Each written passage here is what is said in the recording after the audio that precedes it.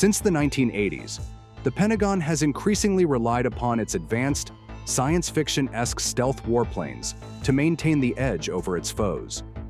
And since that time, Washington has been able to rest easy, knowing that its stealth capabilities were sufficient to overwhelm its rivals. But as America has rested on its laurels, their rivals have been catching up. Particularly Russia has overcome these capabilities. How could it be? Does this mean the once unassailable prestige of stealth is fading, or has it vanished entirely? Let's discuss.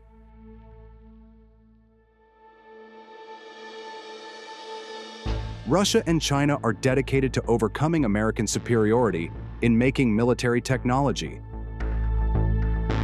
Lately, a stark reminder of how vulnerable the F-35 warplane is to sophisticated air defense came during Operation Rough Rider in the skies above Yemen.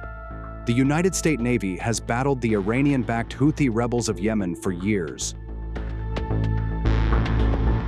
Western media reports have indicated that the Houthi, armed with advanced anti-access or area denial capabilities thanks to their relationship with Iran, Russia, and China, nearly downed an F-35 over Yemen earlier this month. Houthis use their air defense system to threaten American stealth jets. To engage this attack, it seems they use radar to detect the existence of the F-35. Based on some sources, allegedly Russia's radar played a main role in this incident. Building off the lessons learned from squaring off against American stealth technology, the Russians have emphasized a few radar systems as a possible exploitation for their air defense operators, specifically against the F-35 Lightning II.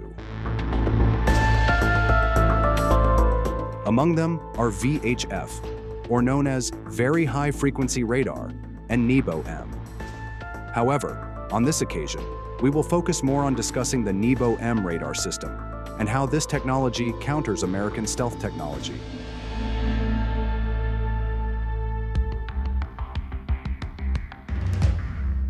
Long before the news emerged about the Houthi attack on the F-35, which also involved the Nebo-M radar system, journalists from the national interest had predicted and analyzed this problem.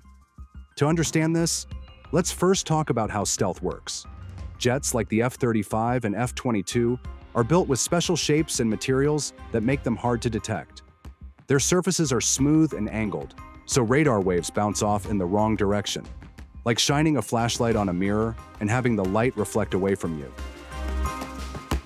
They're also coated with special materials that absorb radar signals instead of bouncing them back.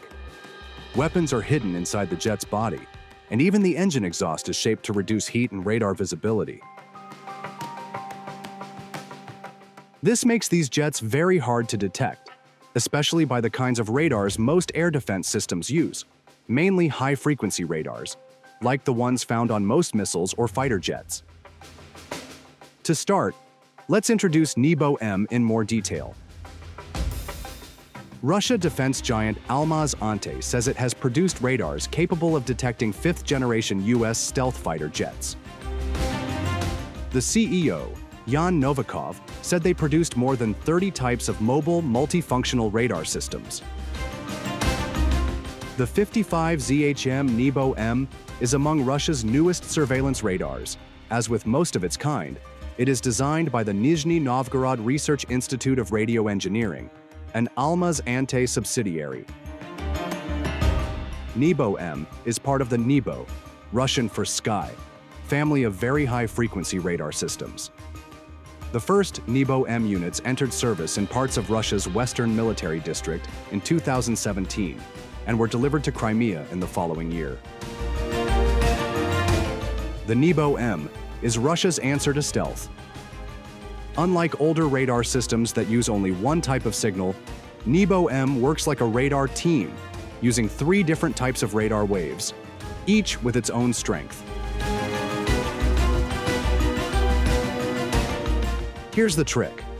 Most stealth fighters are designed to evade short wavelength radars, like X-band, which are common in modern warfare. But the Nebo-M also uses longer wavelength radars, like VHF and L-band, and these can sometimes see stealth planes more clearly. Why? Because stealth designs work best against small radar waves. Longer radar waves don't bounce off the plane the same way. Instead, they can sometimes detect the aircraft's overall shape or even cause the radar signal to resonate with parts of the jet, making it easier to spot.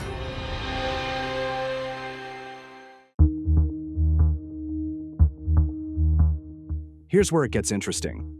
While the Nebo-M can detect and track stealth aircraft, that doesn't mean it can shoot them down on its own. It's an early warning radar, which means it tells other systems where to look. The actual job of launching missiles or engaging the target would need to be done by other radars and weapon systems. Still, having the ability to see stealth aircraft from far away is a huge advantage. It gives Russian forces more time to prepare, respond, or even guide fighter jets toward a hidden threat. Russian state media adds that stealth technologies pose no problem for the new radars, but the full picture is more complex. So, does this mean stealth is useless now? Not at all. The pilots of the F-35 jets in question aren't simply going to let themselves be passive targets, and they likely won't come alone. In theory, advanced VHF radars, like Nebo-M, can feasibly detect an approaching F-35 stealth fighter jet or the F-22 fighter jet. But detection is only one part of a multi-step targeting process. After being detected, the F-35s in question must still be fixed, tracked, targeted, and successfully neutralized. Here's what you need to remember. It is technically true that the Nebo-M and similar radars can spot America's fifth-generation fighter jets, but that is only one piece of a larger battlefield puzzle.